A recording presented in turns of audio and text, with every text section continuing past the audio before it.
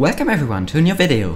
What I've got for you today is my own tutorial on how you can spawn your own custom mobs.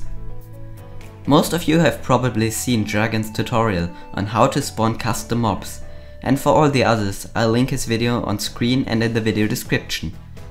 He managed to spawn custom mobs using only 3 command blocks per mob and 1 scoreboard, and he was also able to customize the probability of a mob spawning. Well, that's quite good. But I found a way to randomly summon in your custom mobs without the use of scoreboards, using only 1 single command per mob and 1 additional command block for all the mobs. So if you wanted to let 10 different custom mobs spawn, I only needed 11 command blocks. So now you're probably asking, how can you fit a randomizer and the ability to set the probability in 1 command?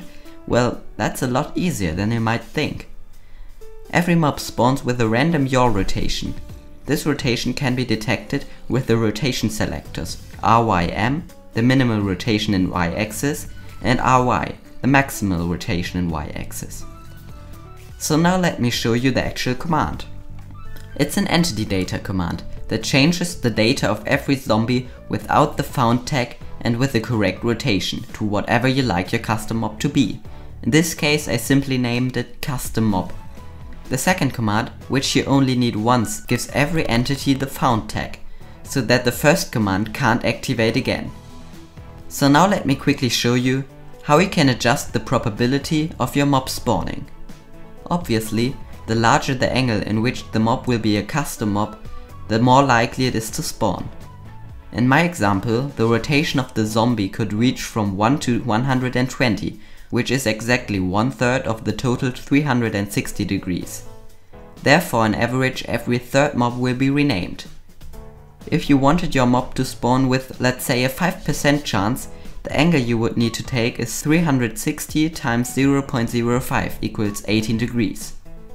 The only flaw of this method is that you can't adjust the spawning chances more accurately than 1 degree or 0.28%. However, I don't think this should cause any problems.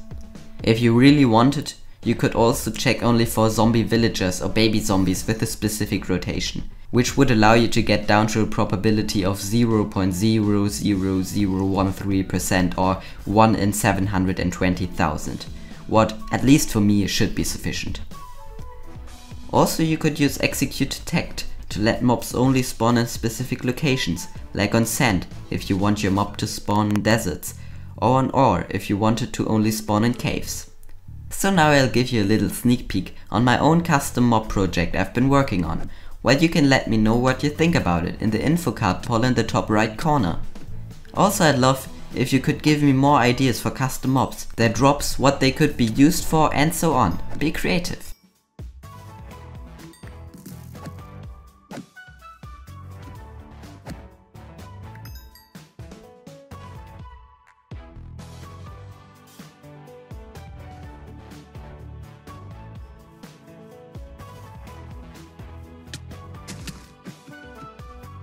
So that's about it.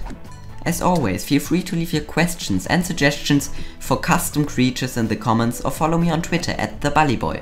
And if you enjoyed it, consider leaving a like or subscribing to my channel. Anyways, that's it for today. Thanks for watching and bye bye.